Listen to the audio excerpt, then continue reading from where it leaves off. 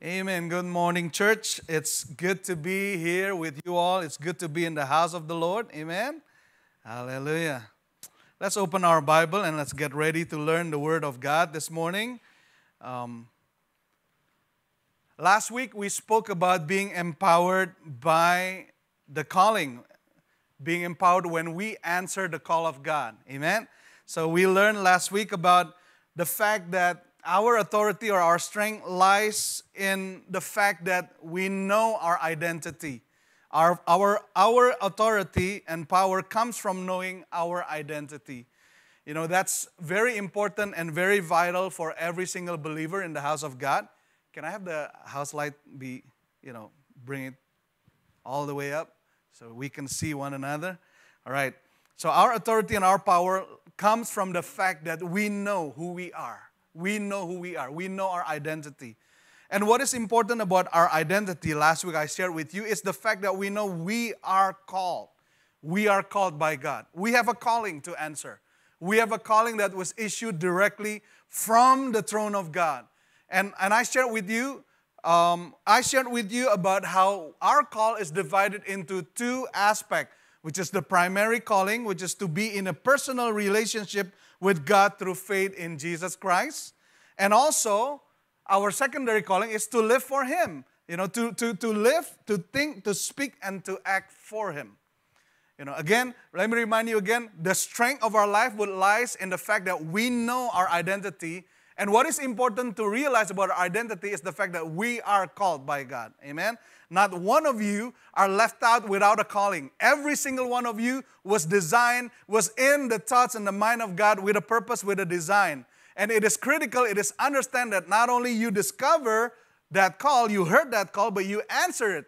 Because as you do that, you will encounter such empowerment that the world can never offer before. Amen? So before we are being called to something, we are being called to someone. Amen? So before we are called to do, we are called to be. Before we are called to something, we are called to someone. And that someone is our Lord and Savior, our God, our Almighty, Jesus Christ Himself. Amen? So I want to share with you this morning something that is connected to that. But it is more personal because today we are celebrating a great day. We're celebrating Mother's Day. Amen? Let's give a round of applause to the mothers in this house. And also, we are mindful of all of our mothers wherever they may be, because where would we be without our mother? Amen? So this morning, I want to share with you a message that is personal to me. And I titled this, Mothers Who Said Yes. All right? Mothers who said yes.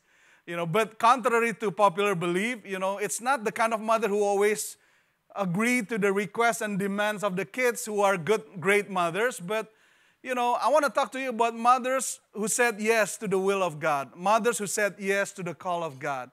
I would like to offer to you that these are the mothers that really sets the tone of humanity. And if you look in the Bible, it is filled with the story of mothers who despite their circumstances, who despite their challenges, who despite the opposition that are mounting against her, but decided to say yes to the call of God.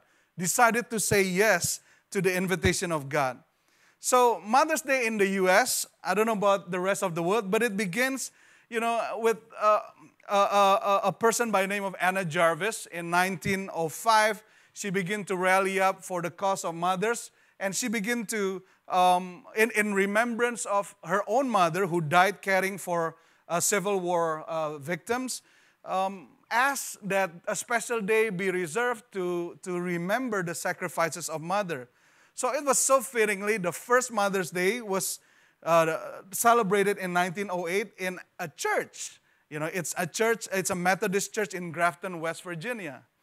And thank God that President Woodrow Wilson in 1914 signed into the law, declaring that Mother's Day, the second Sunday of May, to be the Mother's Day, to be a special day observed to remember the sacrifice and the service that the service that our mothers have provided for us. Amen. So when I want to as somebody who has grown up from being a child to being a parent, I can testify to you that many times you won't understand the true values that your moms or maybe your parents, but today we're honoring our mothers, that they provide until you have kids of your own. All right? So maybe when you are at the age of 4, the sentiment that goes around was, oh, my mom can do anything, super mom, right? By the time you're age 12, you begin to realize, teenagers, you think you know everything, you know the world, you know better, a little bit better than your mom. Oh, mom doesn't know everything, you realize. You come with the realization, mom doesn't know everything. By the age 14, you realize that mom doesn't know anything. 14, Oh, okay. At the age 18, most of them would say, mom is so out of step, out of style with the times. Mom was so backwards. Well, at least not the 18 years old in our church, maybe. Hopefully not, all right? At the age 25, then you begin to slowly realize, apparently mom knows a little thing about life that I did not know. At the age of 35, maybe before we make a decision, let us find out what mom thinks about it. 35, senses begin to come back.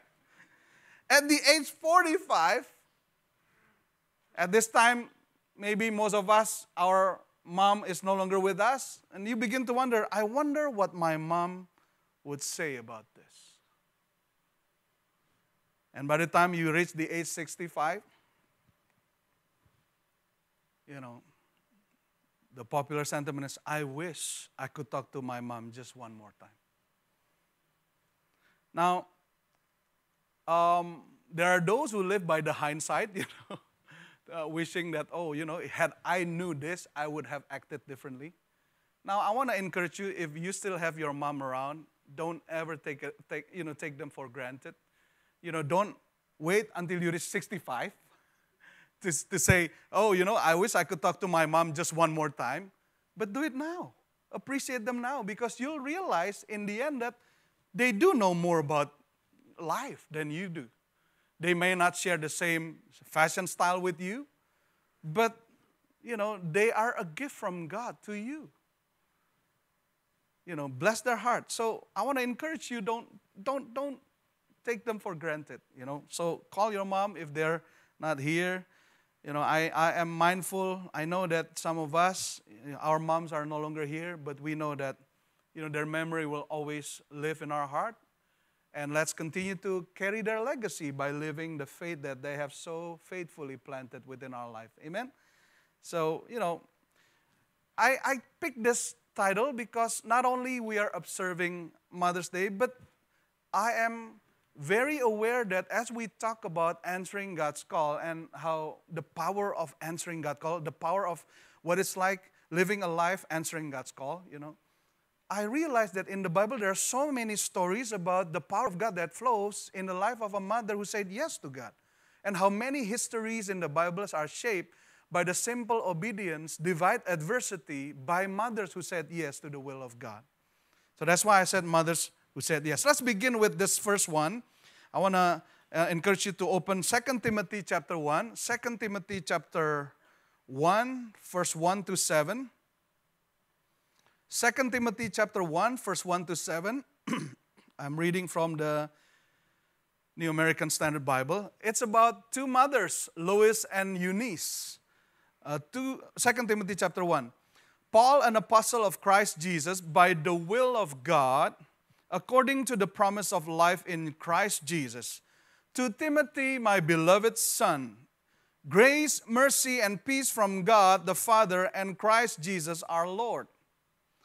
I thank God whom I serve with a clear conscience, the way my forefathers did, as I constantly remember you in my prayers night and day, longing to see you even as I recall your tears, so that I may be filled with joy. Verse 5, for I am mindful of the sincere faith within you, which is first dwelt in your grandmother Lois and your mother Eunice, and I'm sure that it is in you as well. For this reason, I remind you to kindle afresh the gift of God which is in you through the laying of my hands. For God has not given us the spirit of timidity, but of power and of love and discipline. Amen? So this letter was written by Paul to his spiritual son Timothy, who was a young pastor at that time. And maybe the fact that Paul was writing the letter in such a way, maybe it was because in response to the young pastors, discouragement of being a young pastor in such a great and thriving cities. And Paul, being a great father, he reminded Timothy of where he came from. This is so great and so powerful. Many times as my kids were saying goodbye because they're going with their friends, I always reminded them, be good, remember who you are. Because that's part of your identity. That's part of your identity. And in the midst of this world, many times, we can be so blend into the world to the degree that we forgot who we are, where we came from, the legacy that was planted within us, who we are. And I'm a firm believer that there is power in realizing who you are. There's power in realizing full well with clarity of your identity, your God-given identity. And the fact that you are not, you did not come into existence by accident, but you are fearfully and wonderfully designed by God. Remember who you are. And Paul began to encourage his spiritual son by reminding Timothy of the spiritual legacy, spiritual heritage that he came from. And verse 5, he says, for I am mindful. What it means is that I am fully aware of this fact about you. Verse 5, the sincere faith within you, which is first, look at this, first dwell in where? Your grandmother Lois, and then your mother Eunice. So Timothy is the third layer of that faith legacy, faith heritage. Thank God for mothers and grandmothers who said yes to God, who said yes to the will of God, who said yes to His guidance, and who in doing so carry it into practice in how they disciple, they nurture their kids. And, as a result, we are where we are now because of that heritage. My family was not a Christian to begin with, at least not a practicing one. But early in my life, we were all converted by the power of God, and I'm grateful for my parents, which are here this morning. It's a special treat because for the first time I get to celebrate Mother's Day with my mom here in my presence. I'm a bit shaky in my sermon because it's very intimidating to preach before her, But I'm grateful. I am who I am because of the fact that my parents, my mom, especially, she's a praying mom, and she would be mad at so many things, but she would be furious if I did not glorify God in my life. If I made poor choice that, bring shame to the name of God. So, the same way, the way Paul encouraged Timothy is by reminding him, remember, you were born from the heritage of strong women in your life. The faith that first in your grandmother. And to me, it's very interesting and such an honor because so many people have misunderstood, the world has misunderstood women. The corporate world has misunderstood women as one of a lesser, creation by giving them lesser, wage and everything, and we have, our share, men, in dishonoring women as an equal counterpart in our life. But if you look at the Bible, I'm grateful for the Bible who placed women in such honor, who really, placed them in such honor. And if you look, the more you study the Bible, the more you will see how God used great women. Not just men of God, but great women. And I'm very encouraged the way how Paul encouraged Timothy in his discouragement by bringing this fact. Timothy, what you have now is not there because just one day you decided you need God. But it is something that has been carefully nurtured and planted since the time of your grandmother, to your mom, and finally to you. It is a heritage. It is not just a sentiment, but it is a heritage. And you know what? We need more we need more great godly women that will pass on such heritage. We need more grandmas like this. We need more mothers like this who would say yes to God. And you know what? In turn, pass it on to their children and to their children's children. And as a result, we know that Timothy becomes a great pastor, not just because of Paul's discipleship, but because to start off, he came off with a great foundation that was laid down by great women of God who said yes to God. Ladies, I want to challenge you to live up to that standard. I want to challenge you to live up to that legacy, that one day your kids will become the beneficiary of your devotion to God. Beauty is great, intelligence is great, but without the fear of the Lord, the Bible says it is nothing. It is nothing. It is nothing. You can accumulate so much, but you will not carry it to you to eternal life. But the Bible says, deposit wealth in heaven. And how you do that is by making sure that your generation, your children, and your children's children will carry on your faith. Man, this is a good criteria to look for in a woman if you're looking for a wife. Don't just be consumed by beauty, which will fade. Hello? Just wait in the morning when she walks up. The glory will fade. The mascara will run off. Perfume will wear off. Believe me. Just wait until she begins to do the chores in the house. Trust me, respectfully, I love my wife. But we all know if that's what you are anchoring on your love and commitment, you are in for a great disappointment. You are in for a great disappointment.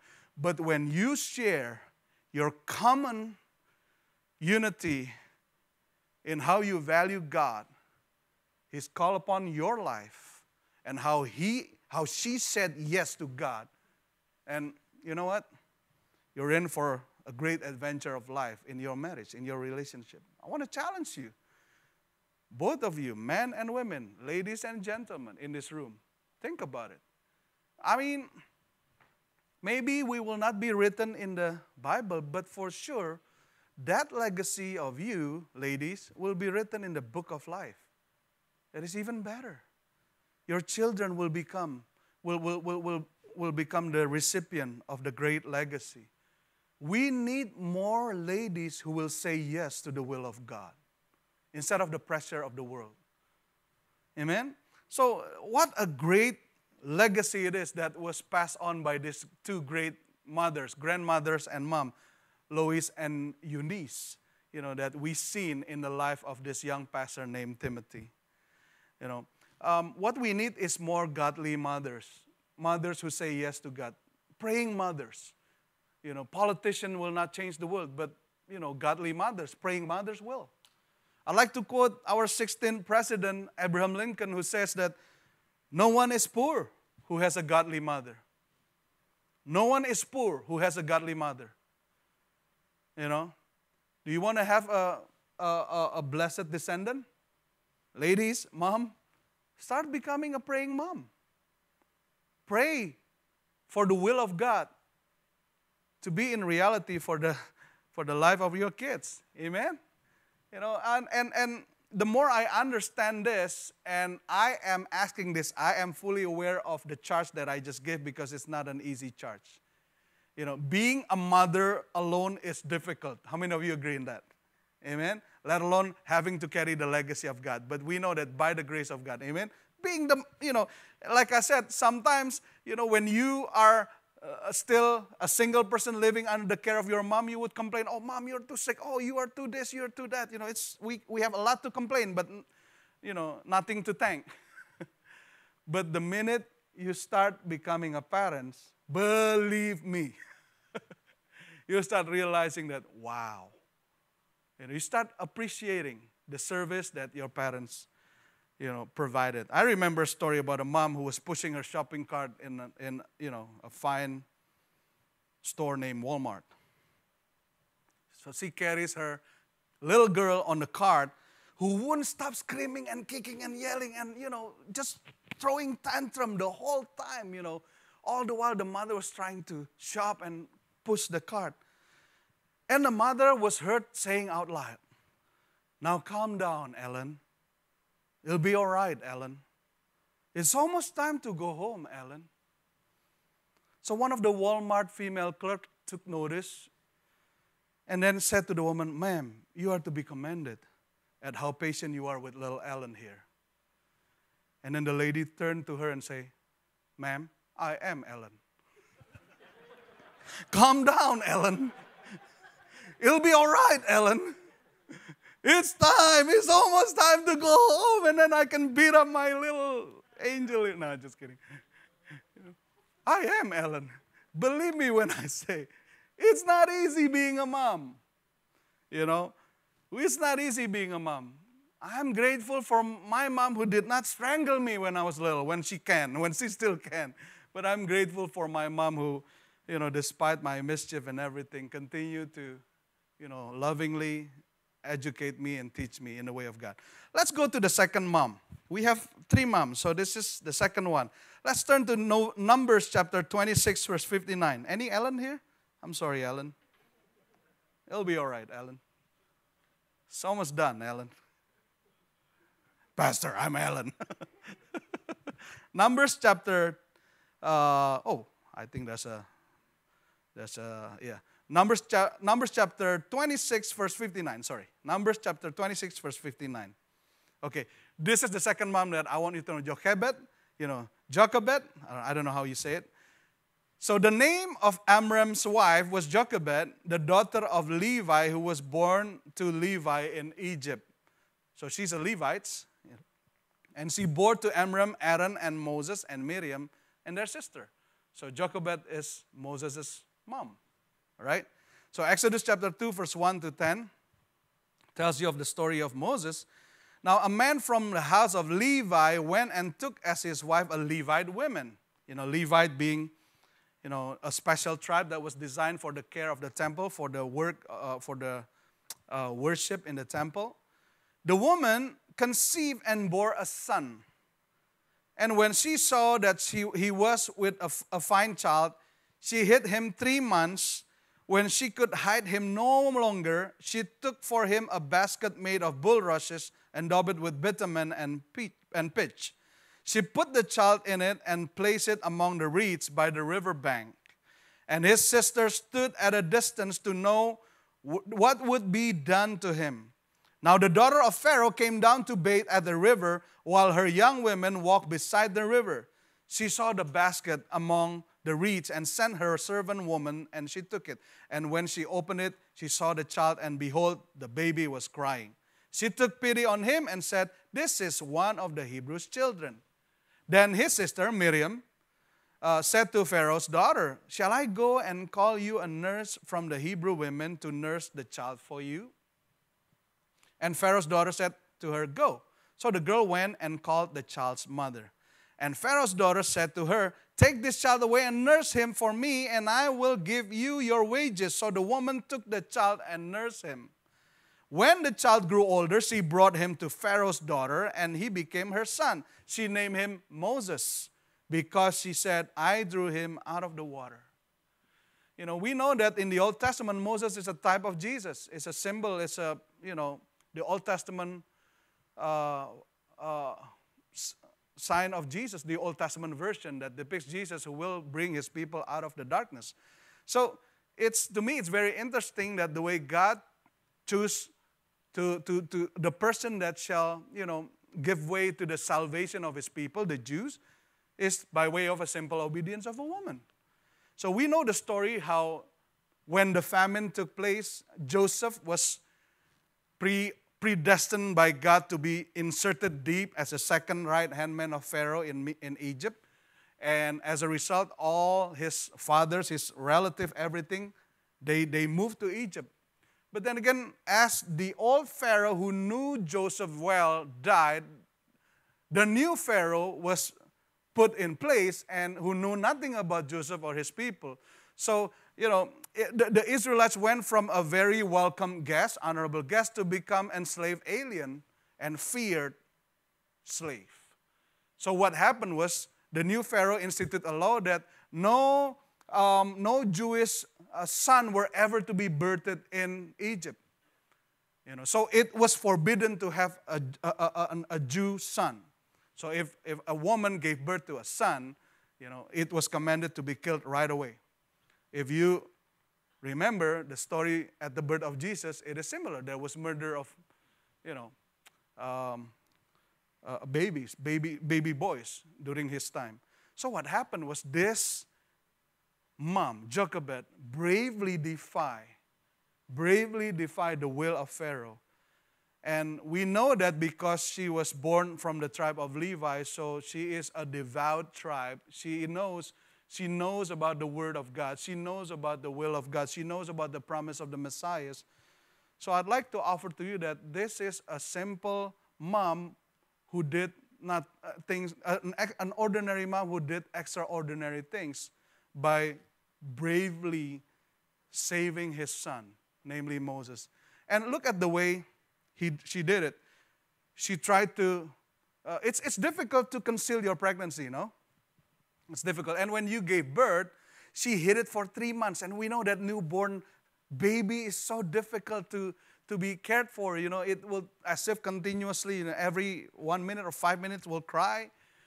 It's difficult. And then, as a slave in Egypt under constant scrutiny, it's not very easy to conceal a baby boy. But she did it for 3 months until she could not do it any longer. You know what she did? Now, this is, when I read this, I was reminded of, a marketing term, product placement. So she cleverly put it in a basket that has been put a special seal to make it watertight, and put it by the bank of the river. And she knew where this river is flowing.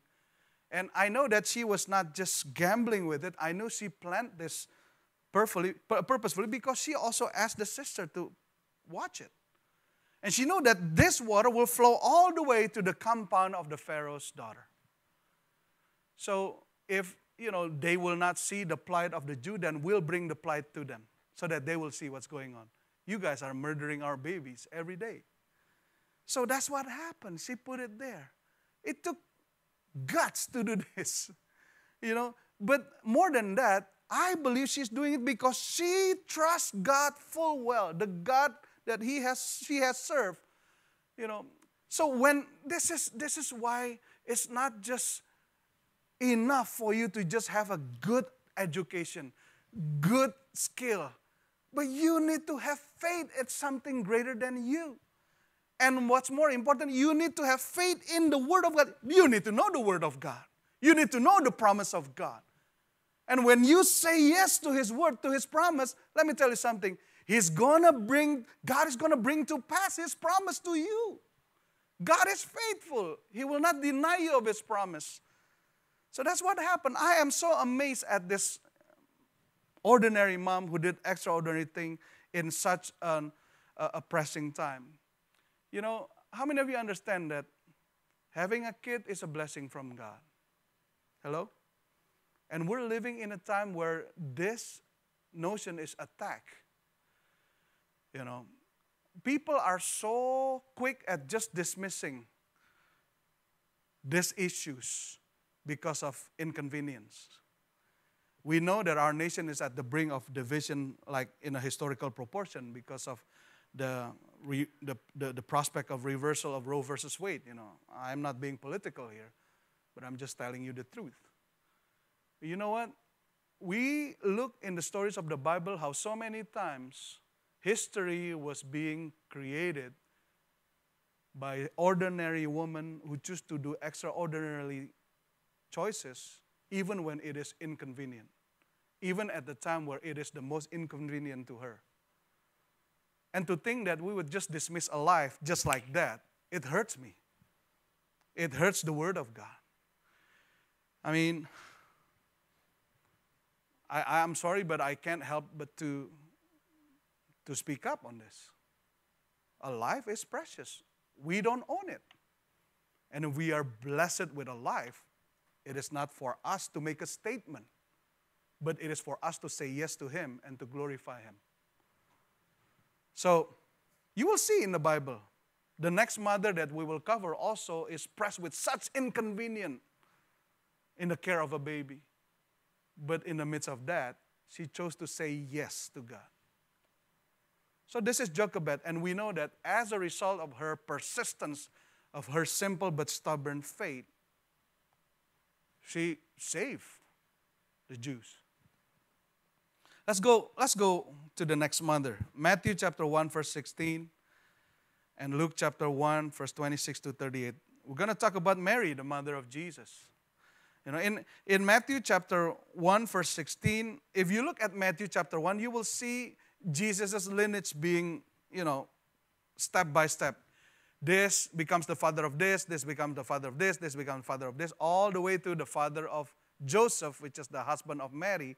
But what is interesting is that in this passage, in Matthew 1, verse 16, it says that Jacob, the father of Joseph, the husband of Mary, and it says Mary, the mother of Jesus, who is called the Messiah. It's never before. On the previous verses before, it was never addressed the mother. It's always the father. But I believe this is a special place that was reserved to honor her. To honor Mary, to honor, mothers. Mary was the mother of Jesus who is called the Messiah. And let's look at Luke chapter 1, verse 26 to 38. Not Christmas yet, but it's always useful to look at this. Luke chapter 1, verse 26 to 38 is when Gabriel was Mary's first encounter with Gabriel, being given the message of God that she is to be expecting a baby that is to be the Messiah. Verse 28, he came to her and said, Gabriel came to her and said, "Greeting of favor one, the Lord is with you." But she was greatly troubled at the saying and tried to discern what sort of greeting this might be. What I like about this story, it is not using a screen to, obscure or conceal Mary's true feeling or her humanity, because she was also filled with doubts. She was also filled with questions. But we can know at the end is that she's not doubtful of the goodness of God. You can have that. You can have doubts, but don't ever question the sovereignty of God in your life. So that's what happened. And the angel said, "Do not be afraid, Mary, for you have found favor with God." Fast forward, verse 34, Mary said to the angel, "How will this be since I am a virgin? I've never known any man before." She never slept with any man before. She was not married. She was still in betrothal stage. And then the angel answered her, "The Holy Spirit will come upon you, and the power of the Most High will overshadow you. Therefore, the child to be born will be called Holy, the Son of God. And behold, your relative Elizabeth in her old age has also conceived a son, and this is the 6th month of her who is called barren." She has been 6 months pregnant. And Mary said, look at this, "Behold, I am the servant of the Lord. Let it be to me according to your word." And the angel departed from her. Wow. It was estimated that at this time, she was at the prime, not too old. In our standard, still teenager, maybe 14, 15. But at the time, in the age at that time, it is a betrothal age. So very young, living in a culture that is not favorable to women, and also especially to women who are unmarried but pregnant, of course. The only alternative will be that you will be stoned to death. If God himself would show up to you, ladies, and say, "Oh, you know what? God has found favor to you, so you will be pregnant. You're not married yet, but you imagine what your response will be. Imagine the panic will be. I'm just trying to bring this whole perspective as real as possible to us. So what I want you to know of all these 3 ladies and so many others in the Bible is that the fact that what's the same between them and us is that we do have a choice. We do have a choice. But what sets us apart with them is the fact that they choose to say yes to God. So there's a challenge, ladies. There's a challenge, guys. All of us. This is not just a sermon about ladies. But this is for all of us. And in fact, today, men, we should learn from the women of the Bible who said yes to God. The mothers of the Bible who said yes to God.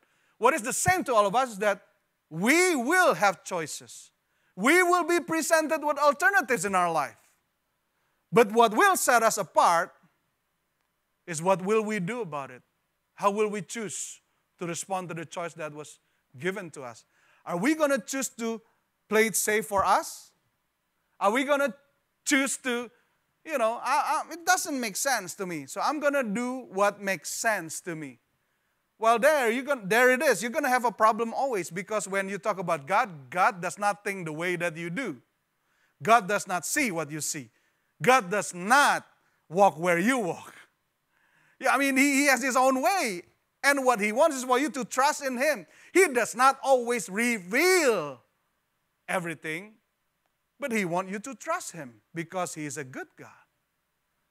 So if you always make decisions based on, it doesn't make any sense to me, the idea of God itself should be challenged then in you. Have you seen God? Have you met Him? But there's no denying that you've lived long enough to become the recipient of the goodness of God. You don't deny that. Why deny Him now when He asks you to make the tough choices? But we all know that it is the tough choices that always resulted in us going forward, going upward. No one grows in their comfort, but when they are forced to be discomforted, to be inconvenient because of a choice, that's when they grow the most. And God would want you to grow, even though it is discomfort, inconvenient, but when you are answering His call, take notice, you're going to grow like you've never grown before. You're going to be fruitful like you've never been fruitful before. And for so many of us, we're going to shape history. We're going to change history. Just like all these simple mothers. Today we honor them because of what they have done. History was determined because of what they have done. You can't be a Christian and not see. You can't be a Bible reader and miss this. We honor them. So many of the will of God, as is written in the Bible, was do so through the simple obedience of a godly mothers who say yes to God, who say yes to His will. So ladies, I want to encourage you. Mom, I want to encourage you today. You play no small parts. You play no small parts. Because of you, generations will continue to serve Him, will continue to change the world because of your obedience. Don't ever let your guard down, because you are the boundaries of this nation. You are really the voice of conscience that this nation is so longing. And you all share the same plight like these ladies in the Bible. Many of them have great problems. Great mothers have great problems. They do. Many of them are persecuted. Many of them are barren to begin with. They are treated harshly by their other wives or the in-laws. So many elements. Hello? You got to understand that marriage life back then is not that much different than now. They all have shared great problems. Great mothers have great problems. But we also understand that great mothers, they make great plans. They make great plans. They plan to follow the word of God. They plan to be faithful. In the story of 1 Samuel, about a barren mom named Hannah, if you remember the story, Hannah pledged to God. And she said, Lord, if you will give me a son, I will forever dedicate this son for you. And the son will never know scissors, will never know his hair, will never know scissors. That's a Nazarite vow. A person whose life fully dedicated to God. Make great plans. And what we know also about this mother is that great mothers they keep great priorities. And their priorities are always straight to God. We know that. Hannah, in her barrenness, she was ridiculed by the other wife, Peninnah. And the husband also insensitively say, Hannah, why are you sad? Am I not better than 10 sons? It's like saying, Hannah, please don't be sad because you don't have son. You have me. I was like, hello. Elkanah, you need, a manhood seminar. But you look at 1 Samuel, not once does Hannah attack Elkanah and bitter toward him. It is because of you. Give me a son or I shall die, just like Rachel. Or she never retaliated to Peninnah, the other wife. She was not angry against God. But she poured herself. It was written, she prayed to the Lord. She continued praying before the Lord. She poured out her soul before the Lord. This tells me that this great mother who has great problems have great priorities. Instead of worrying, instead of channeling her anger and disappointment to other people or circumstances or blaming God, instead she poured out her heart to God. And as a result, we know that God answered her prayer. We're grateful for the mothers, the great mothers that we have in our life. Amen? Come on, let's do it. One more round of applause for our mothers.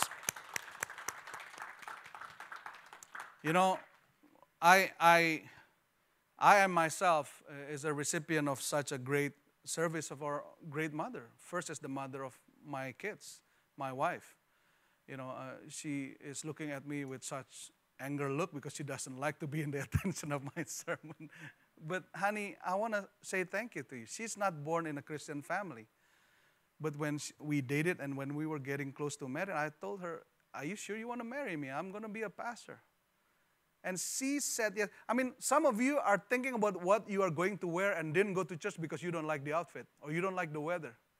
She has to choose because she is born from a family who does not share the same belief with us. She has been through persecution. And even when we were apart, she chose to remain faithful to God. And if you would just indulge me, I would like to honor the mother of my kids because she chose to say yes to God when it is inconvenient.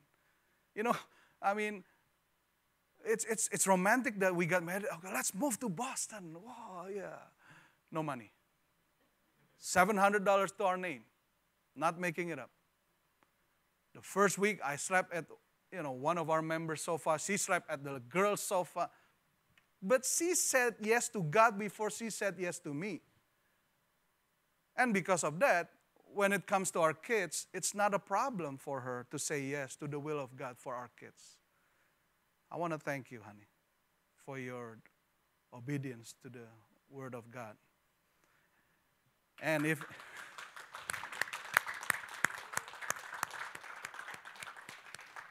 so many times we don't know where the next payment going to be coming from. But,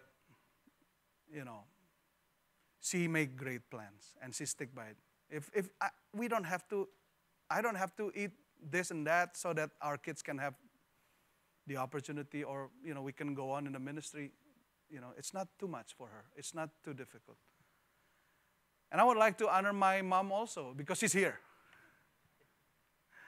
I'm grateful for a mother who is a praying mother. Praying mother. I don't know what I'd do without her. She said yes to God. She was also not born from a family that loves God. In fact, she paid a dear price, just like my wife, when they said yes to God. Most of us were born in a Christian family. Two of the greatest women in my life, no, they're not born in a Christian family. They pay a dear price. But when they say yes to God, the rest becomes history. And she stuck by my dad for 125 years. At least it feels like that. 58 years or something. And, not always goofy together. There are times that they're Tom and Jerry, but she stuck by my dad. And she's a prayer warrior. She doesn't just pray for me and my wife and all the other kids and the grandchildren, but she prayed for this church. Every time I call her, she always say, oh, how was Indra? How was Jean? How was Michael? What about me, Mom? I'm your son here, hello? Yeah. I prayed for you, but I pray for them. So, I'm at the stage where I think, what would my mom think about this? I'm not 65 yet, but I know enough to say that. I'm grateful that in this church we're surrounded by great moms who said yes to God. When I look at my good friend, the Sugiantos, I look at Susanti. Oh, wow. She stuck by us, this church, and me and my wife. There were times when it's not fun to be around us. But we're still here. I know her back when every night she would change the bed sheets because of a certain condition of the kids. And you know what? Thank God for moms who said yes to God, who did not neglect to disciple the children in the way of the Lord. Get to be surrounded to the like of Selfie. Where's Selfie? Is he taking a selfie in the back? No, Selfie. Every single story of this mom, I know their story. I know their life. Melia and many other, Bernice. I am so grateful that this church is built on the faith of mothers. Angel, where's Angel? And then there's Emily. So many moms.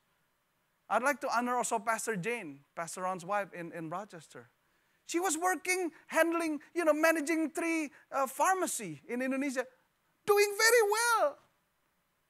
Pastor Ron wouldn't mind me saying this, but compared to her salary, Pastor Ron, as a pastor. But when God shared the vision for Rochester, the first thing that Pastor Ron did was ask the wife, and the wife would say, I believe in the call of God that He has placed upon you. Saying yes to God, even though it's not easy, even though it's costly. Where would we be without great mothers who chose to say yes, even when it's inconvenient to be saying so? Ladies, we honor you. Mom, we honor you. I know that we have some moms in this place as well. We honor you. Come on, let's give it up to them.